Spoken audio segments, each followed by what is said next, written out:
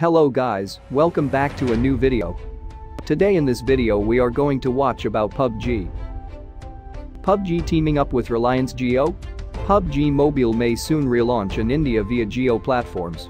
PUBG planning to join hands with Jio to bring back online multiplayer game.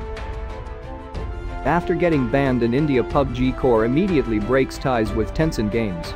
Last week we reported that the company is looking for Indian gaming firms to join hands and bring the game back in the country. In the latest report, it has been reported that the South Korean gaming company Blue Hole has initiated talks with Relaince Jio platforms for the too. PUBG Corporation is trying to join hands with Jio for the distribution of the games in the country. The Indian government banned the game because it was distributed by Chinese gaming firm Tencent Games. The talks are in an early stage, which began just after the government's second round of bans.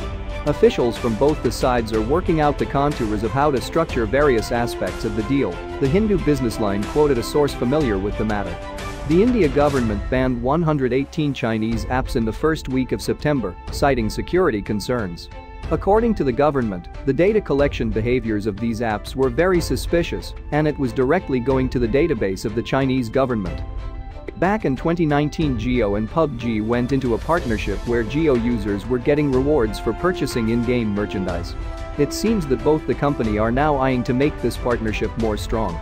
Legal experts from both sides are exploring possibilities on how revenues should be split, whether it would be 50-50 or Jio, guaranteeing PUBG revenues based on a fixed number of users every month, the Hindu business line quoted a source familiar with the matter.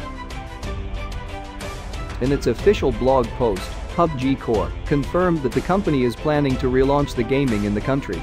The statement stated that the company is closely monitoring the situation around the recent bans of PUBG Mobile in India. It hopes to work hand in hand with the Indian government to find a solution that will allow gamers to once again drop into the battlegrounds while being fully compliant with Indian laws and regulations, reads the official statement. Current PUBG is looking for an Indian firm which is capable of helping the company with shifting regulations. PUBG Mobile has more than 175 million installations from India, as per Sensor Tower report.